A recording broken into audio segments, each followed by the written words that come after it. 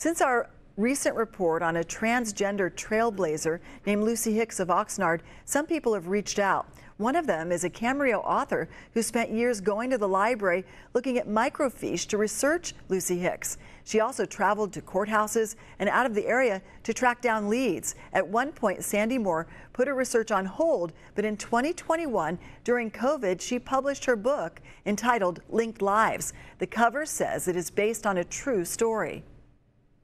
There's a lot of information about Lucy in the book, and it has an interesting twist that no one anticipates.